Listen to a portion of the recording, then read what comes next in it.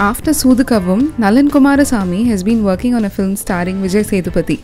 Even after days of the shooting being wrapped up, the title of the movie was unknown. But now, sources have revealed that the film has been titled as Kadhalum Kadanthu Pogum. Promoted as an official remake of the Korean movie My Dear Desperado, Kadhalum Kadanthu Pogum has Madonna Sebastian of Premam fame in the female lead role, while Samuthirakani will be seen playing an important role in the film.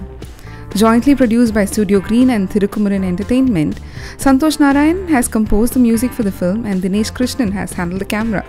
Reports say that the movie will be released by the end of this year. Curious much?